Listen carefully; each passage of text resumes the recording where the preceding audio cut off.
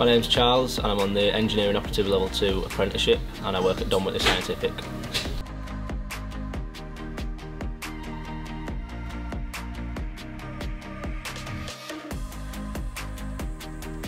So since we started going into the workshop, it's helped me to get signed off here at work to use things in our machine shop, things like the bandsaw and the linisher, and hopefully the centre lathe when we've done that at college more. A lot of my electronic principle lessons help me with the things I'm doing now, with wiring, helps me to understand more about why I'm doing it instead of just sort of reading from a book and doing it. Helps me understand the basics of it and how it works, which is helpful as well. My name's Fergus Murray, I'm the Engineering Director at Donwhitley Scientific, and I look after everything to do with engineering in the company.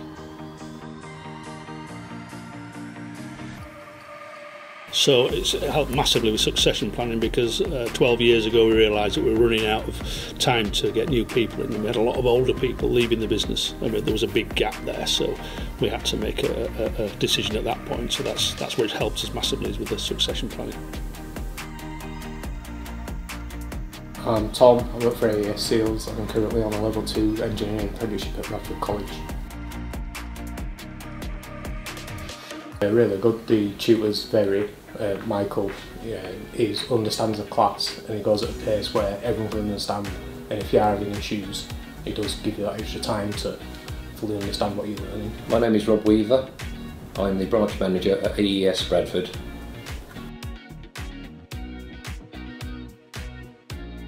Yeah, it has in many ways.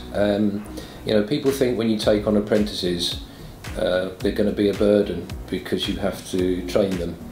For us personally, we empower them a lot. So I've got apprentices here who are training other apprentices. What I find, if you do that and empower them, you find out who the stars of the future are.